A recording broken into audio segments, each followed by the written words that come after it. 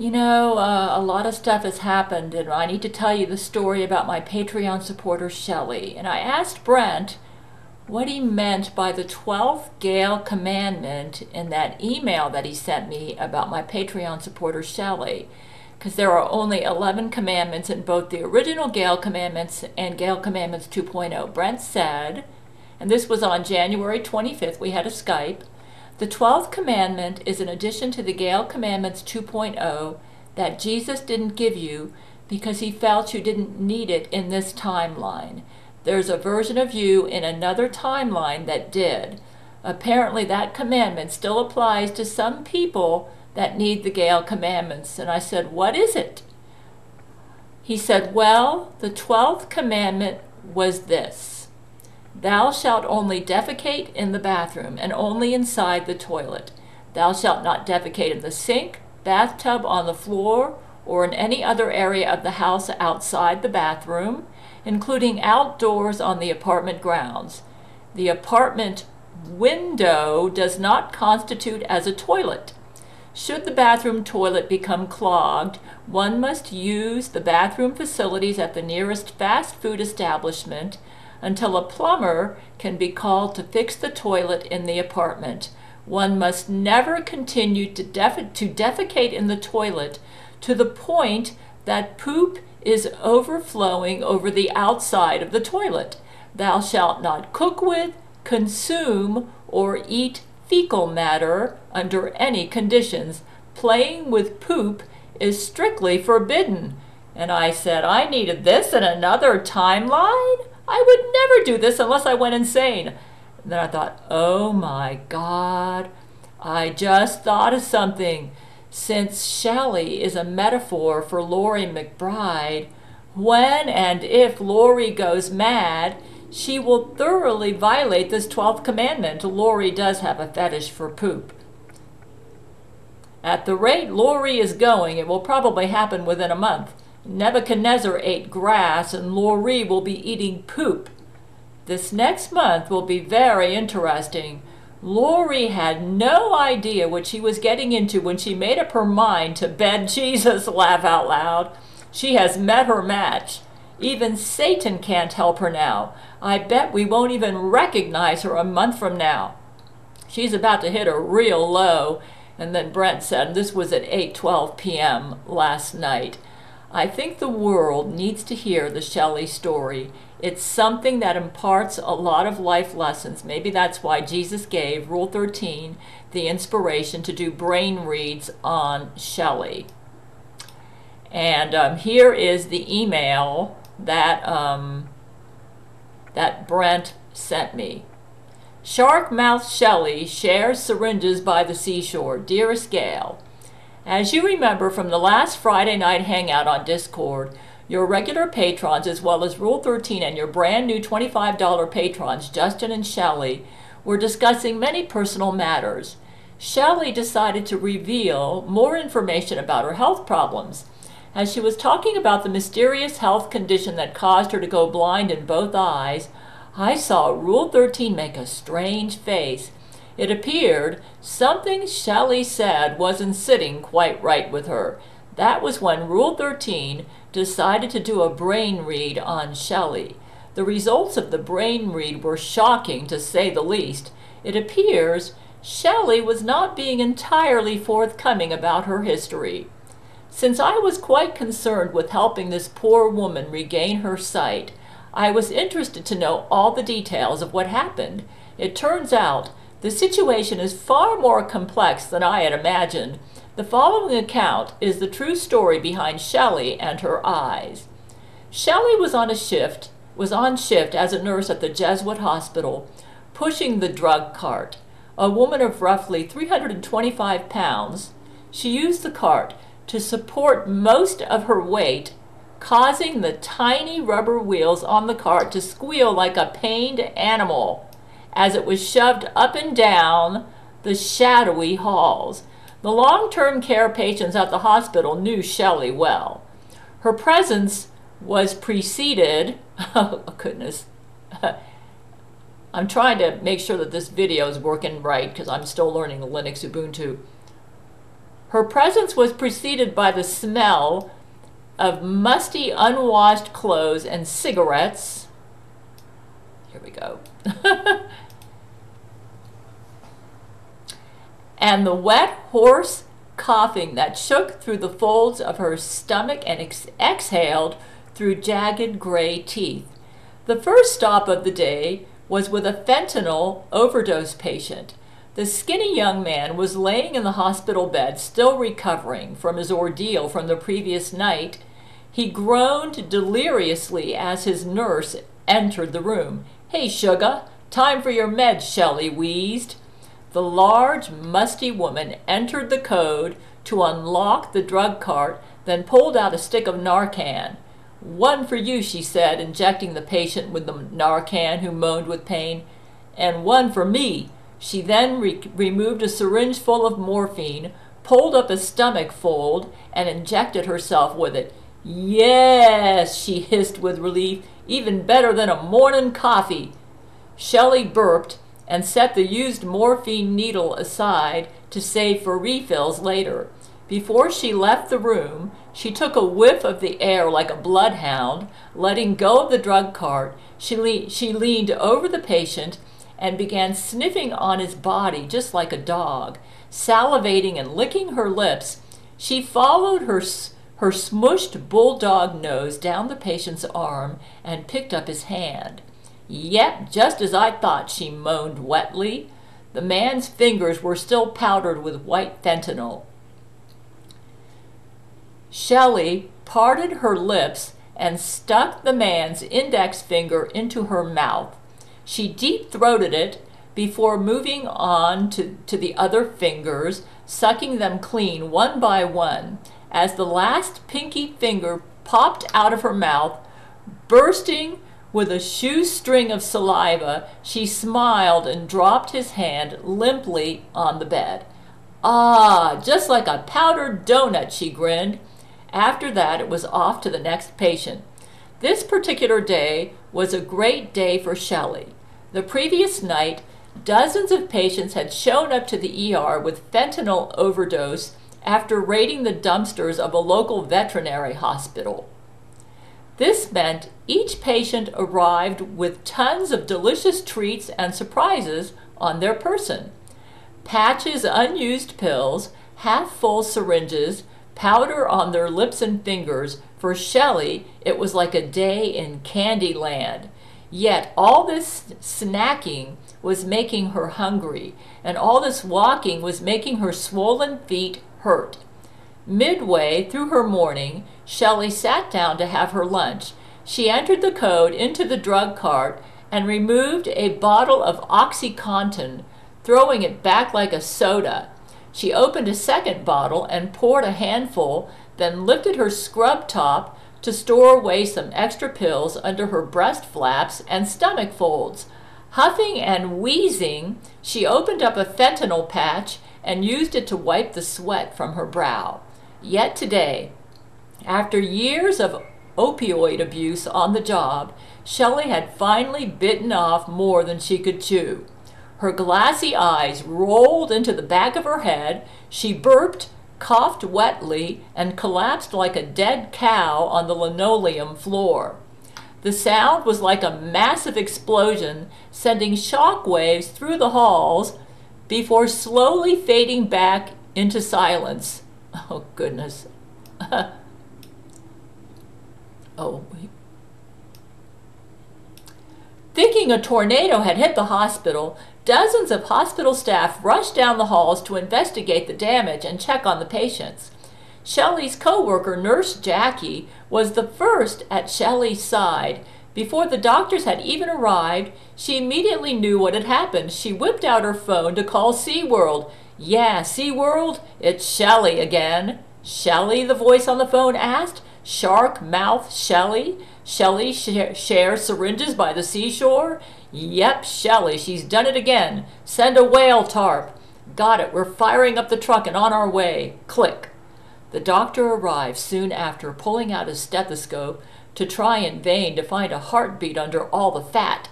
"Oh, Sheli," he shook his head. "There isn't enough Narcan in the world."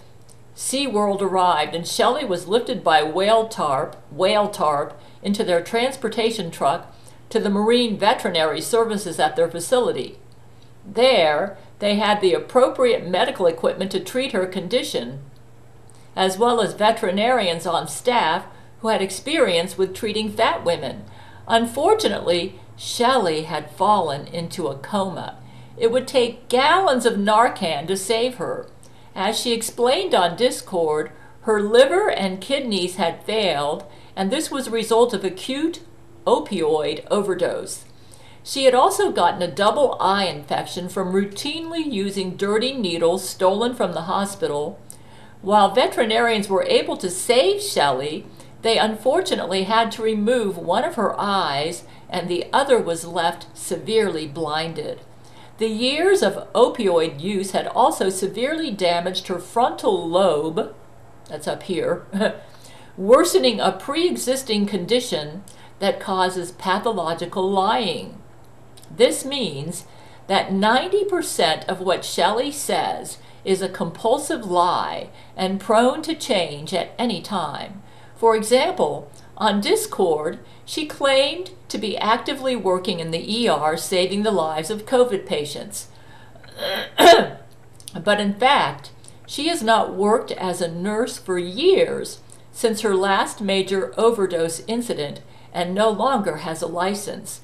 We are actually not even sure if Shelley was ever licensed as a nurse at all. After 2 months in the hospital, Shelley was eventually brought home by her husband. This couple was well known by their neighbors, or at least their voices were. On many nights, the couple serenaded the entire neighborhood with their cracked out screaming and yelling, especially her husband, who had a penchant for incoherent profanity. Everyone on the block knew about the Shelley house, but the Shelley house was not at all a sweet-smelling place you go to get your morning caffeine. On the contrary, the house was filled with garbage, dirty needles, and was in severe violation of the 12th Gail commandment. The house reeked of disarray and odor, but neither of the two could smell it. The walls were stacked with hundreds of dollars worth of bulk Costco items, such as paper towels and toilet paper. All of the furniture, from the couches to the tables, were covered in a mess of old laundry, useless knickknacks, boxes of bulk food, and loose items, making these areas not only unsightly, but completely unusable. Every inch of the rooms were full of unused items, storage, and garbage. Shelley blamed the mess on working full-time, which she took as an excuse to refuse all other adult responsibilities, even though her husband spent most of his time at home watching TV and sniffing lines. He believed a woman should take care of the house cleaning, so simply allowed the growing hoard to destroy his home's property value while doing nothing about it. While such a lifestyle would be horrifying to the average functional person, this couple saw nothing wrong with it. Her husband pushed Shelley's massive wheelchair through the doorway, used needles crunching under the wheels as it rolled inside. On the wall by the door were lovely pictures of the couple at various stages in their relationship. The first photo was of the first time they met at SeaWorld, after Shelley had excitedly eaten a fish right out of Justin's hand. The second photo was of their first dates sniffing cocaine together. The third photo was of them at their wedding. Lori is bombing the hell out of this place. she's having I'm going to go into Lori more later. The second photo was of their first date sniffing cocaine together. The third photo was of them at their wedding, with Shelley sporting a beautiful white whale tarp for a wedding dress. The last photo was of the couple on their honeymoon, laughing with an opioid-fueled lover's glow after they were both kicked out of Disney World for shooting up heroin behind Cinderella's castle. With Shelley left blinded by her redneck-fueled opioid binge at work, her husband had now become her full-time caretaker. This task would become complicated by the fact I'm coughing because of the pollution that Lori's putting in the air. By the fact that her husband was very bad at following the Gail commandments. Due to a complete failure of the 12th commandment, their bathroom was rendered completely unusable. This means Shelley would need regular sponge baths. Since their sink was constantly full of dirty dishes and their kitchen was crammed full of garbage, the easiest way to bathe Shelley was by hosing her down in the backyard. That is, when her husband could be bothered to do it. There are just too many Gail commandments, he thought, technically. Since Shelley is a fat woman over the 250-pound mark, that classifies her as an animal, which means she doesn't need to shower once a day like a human does. That sounds like a good enough loophole to me. Her husband patted himself on the back for how clever he was.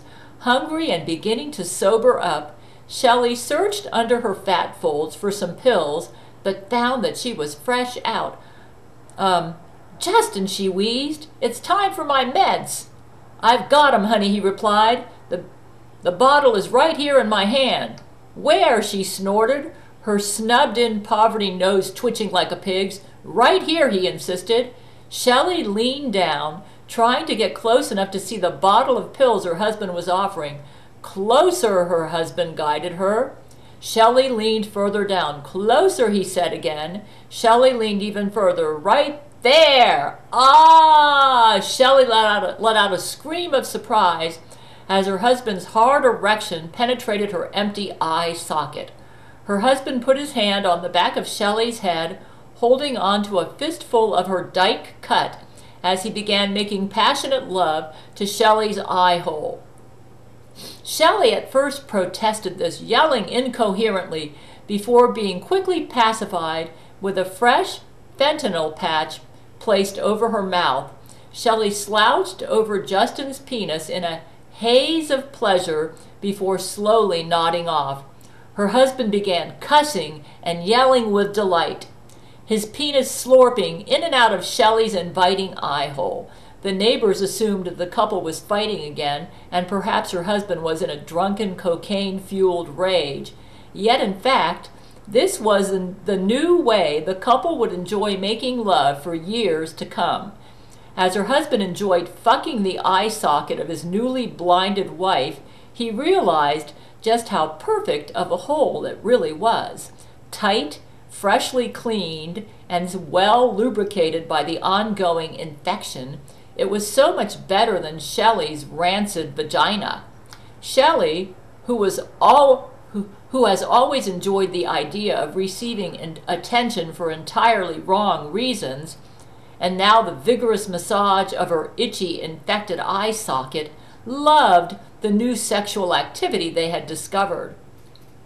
Although it is possible for Church of Gail to replace Shelley's eyes if she wanted to see again, she would only ruin them once more by continuing her old drug habits. The other complication is that it appears she does not want to look at her filthy house or become responsible for taking care of it if she regains the ability to see. Shelley would also have to admit that she lost her nursing license due to being caught stealing opioids from work and overdosing, instead of falsely blaming a mysterious eye infection that made her go blind. The first step to recovery is acceptance. However, Shelley appears to be stubbornly in denial. It is possible, of course, that we could just replace one of her eyes so that she could continue to use the other one to make love to her husband. My advice would be to pray for Shelley that she someday sees the light, in a metaphorical sense, of course. Perhaps if you reach out to her and explain the benefits of accepting one's faults and striving to do better, Shelley will open her eyes. Gerard says that as soon as Shelley is ready to accept help, he can offer her free counseling to address her addiction, compulsive lying, hoarding, and other psychological issues. Our thoughts and our hearts are with Sheli and her kind and loving husband, Justin, your husband, Brent Spiner. Now I'd like to read you a Skype from January the 24th, 2012. But before I do that, let me give you some background information. Brent and I had a discussion, and I told him I heard brain to brain that Lori McBride was hearing a song in her head that I posted at my website about how Jesus really feels about the fact that Lori is determined to bed Jesus because she's convinced that Jesus will have sex with me in my apartment when he moves into my apartment, which he's done, by the way. He is here. Brent revealed that this was true, that this song was going through her head and she was clawing her hair out over it. I told Brent that because Jesus put this song in her head and she knows it, she's going to go insane. You see, Lori is insanely jealous of me, believing she's more worthy to have sex with Jesus than me, even though Jesus is not going to be having sex with me. So after I posted this song at my website to describe how I think Jesus really feels about Lori, I learned that Jesus put this song in her head and it won't leave her head, and Lori's going nuts. I also did a search online for naked photos of fat chicks because I figured that's how Jesus sees her, and found one that I felt represented how Jesus sees Lori McBride 11-dimensionally, and posted it at my website. I found out from Zach Knight that not only is Lori hearing the song I posted at my website about Jesus' true sexual feelings towards Lori, in that her breasts make him vomit, but that the picture I posted was also going through her mind of the fat chick, along with the song at my website, and that Jesus was doing this to her. Zach asked me, where did you get this picture? And I told him I got it by searching online for naked fat chick photos.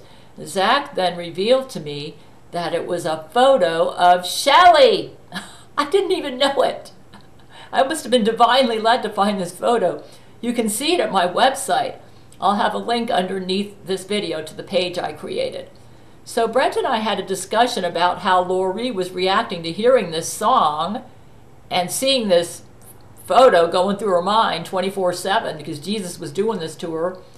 And Brent asked, maybe Satan's going to try to rape her and distract her. I said, that isn't going to work because the song is going to keep going through her head and she's going to realize that Jesus is more powerful than Satan. She's just, and I asked, is she aware that Jesus is the one that put this song in her brain? And Brent said, yes. And I said, she's going to go insane. Brent, that's what's going to happen. She's going to go literally insane. And so Brent asked, well, what advice would you give her to help her? I said, I think the problem is Lori McBride hates herself deep down. For this reason, she feels like she needs to believe she's so utterly superior to numb the pain about how she hates herself. It's not that she's humble. It's that she hates herself. She feels like her only redeeming virtue is her physical appearance, which frankly is not bad three-dimensionally. But she goes to town with that. She actually hates herself, and she projects this hatred onto everyone. She thinks she's physically hot, but she also realizes that is all she is. And she lies to herself and says that that's okay, but she really hates herself and everyone else. She hates her personality and who she is. The only thing she loves about herself is her body. And now that is crumbling because of Jesus' song and this picture going through her head. And if you go to my webpage, I discuss the latest happenings and conversations I've had with my men on Skype about Sheli and Lori McBride and what Jesus said to me to help me do his Gail Commandments 2.0 better. And yeah, I did search for a song that I felt would represent how I felt that Jesus felt about the fact that Lori McBride has an obsession with having sex with Jesus because she believes that Jesus will have sex with me now that he's living in my apartment, even though Jesus has specifically stated that his bride is the church and he only makes love to me as part of his bride, the church, which means he doesn't make love to me, but only as part of his bride during the future millennial reign. Jesus has revealed that Lori thinks Jesus will appear to me in his three-dimensional form here in this apartment because he has perfect abs. Hi, Jesus, I know you're here. He's here. He's here. Lori thinks that I'll go crazy. He hasn't appeared to me 3D either. Lori thinks that I'll go crazy trying to make love to Jesus when he reveals himself to me in my apartment. He's here, and he hasn't done that. And I know he won't.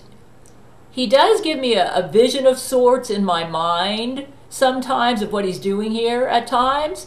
So she's fuming with jealousy over this and thinks she deserves Jesus more than me.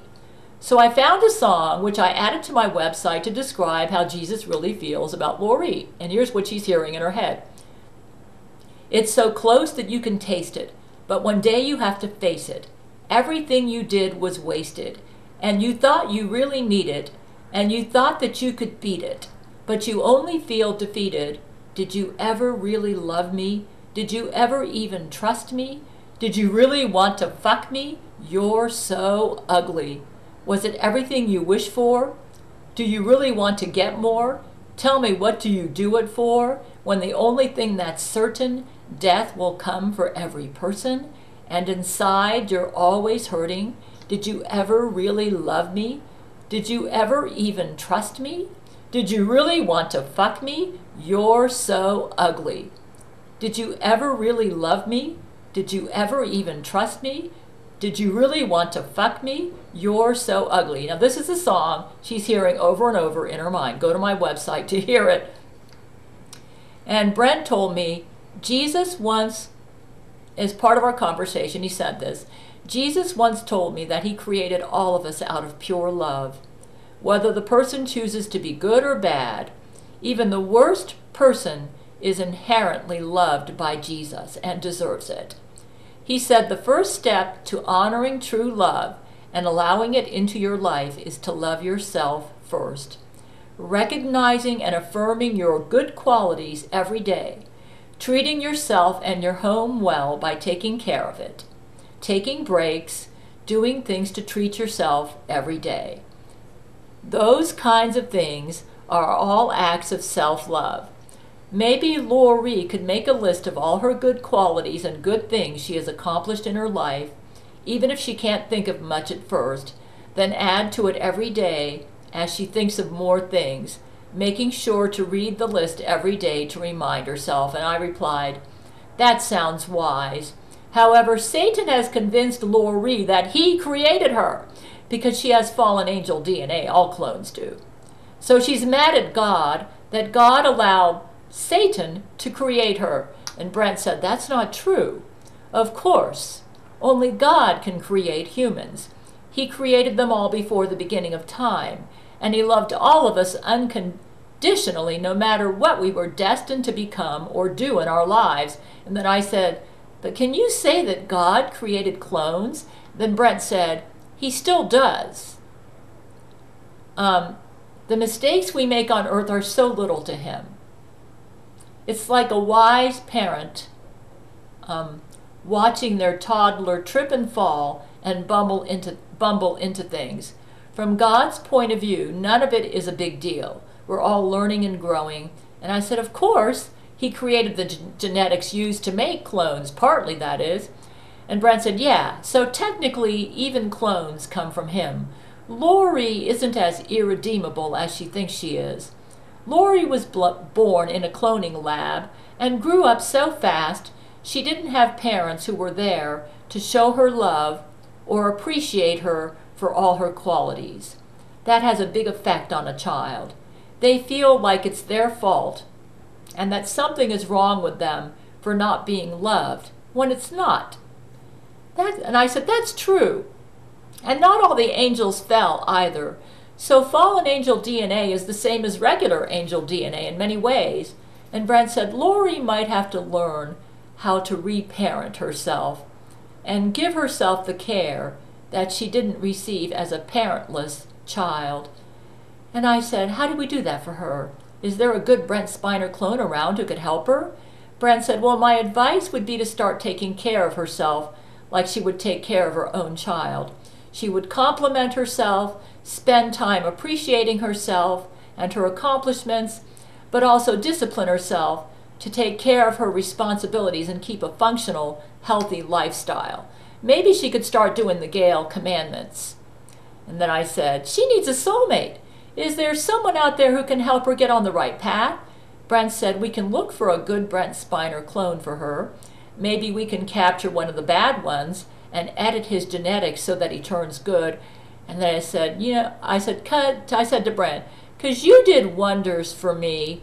If someone would truly love her, she could start learning to love herself. Yeah, like we did for Clock, one of my Patreon supporters. We made him a Natalie Portman clone to give him a companion.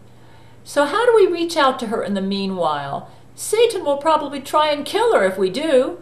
Brent said, maybe you can write her a letter, something that encourages her. You could list off the good qualities you think she has, tell her you believe in her, and offer her your own forgiveness.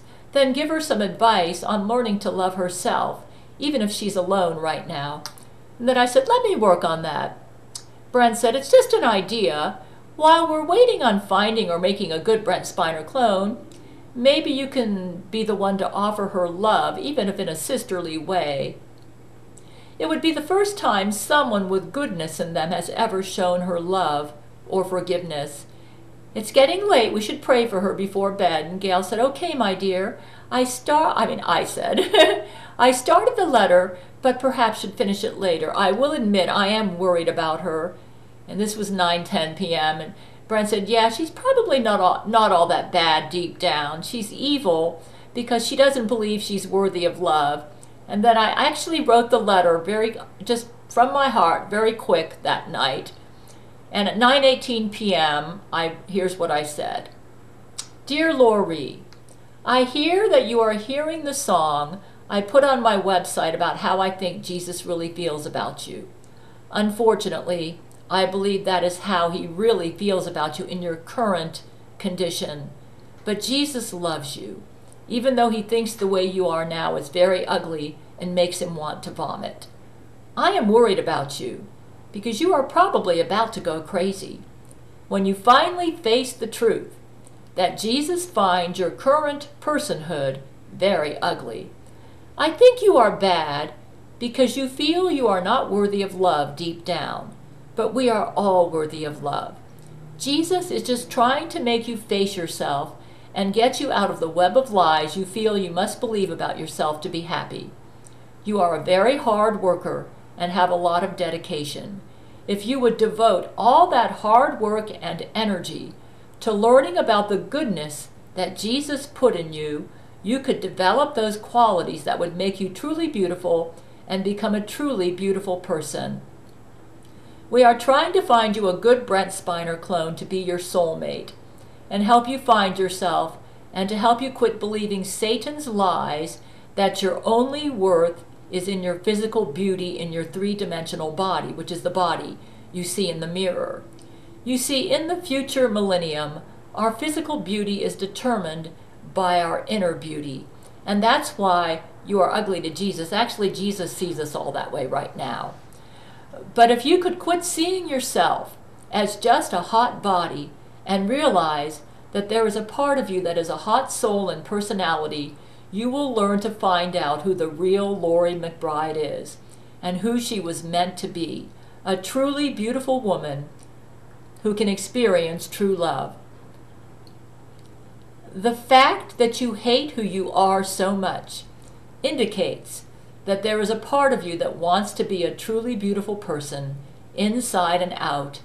And if you could nurture that side of you, you could become the truly beautiful woman you long to be, a woman that Jesus would also find beautiful, not to make love to, but to admire as a beautiful woman like he does me.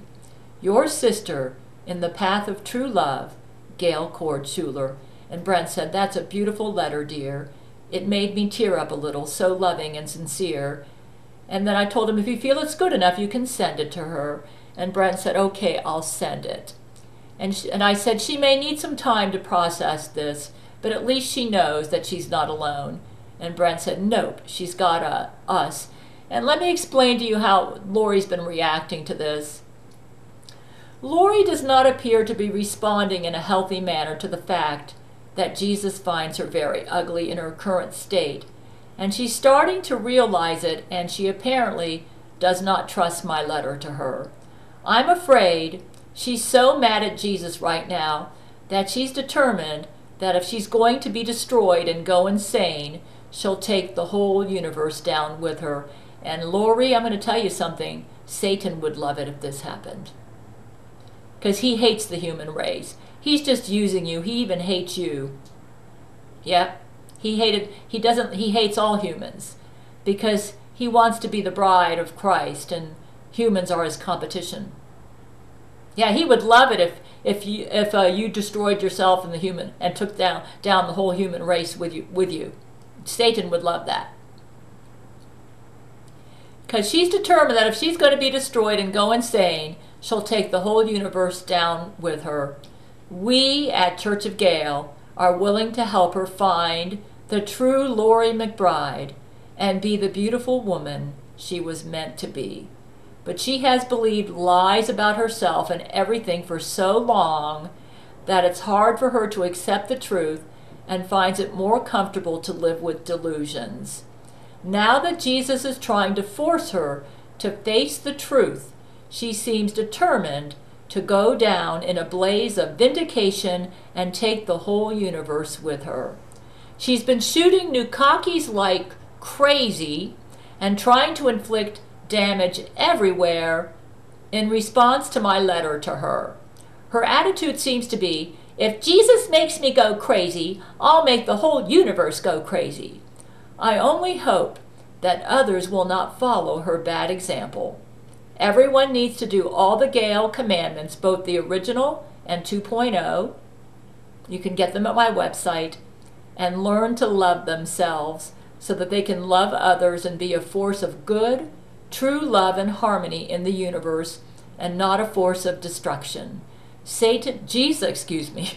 Jesus loves everyone, and he loves Lori McBride, and he loves her too much to allow her to continue believing the destructive lies that will send her to the lake of fire in a permanent Sheli body. Yeah, I believe that is her fate if she doesn't change. What Lori needs to realize is that if she succeeds in destroying the universe, which she won't because God won't let her, she's only going to seal her fate in a permanent Sheli body, the way Sheli is right now, in the lake of fire for eternity. To see what she'll look like, you need to go to my website and look at the picture.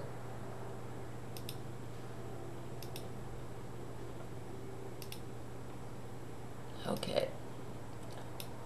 And now she's hiding the rest of this, where did it go? Here it is.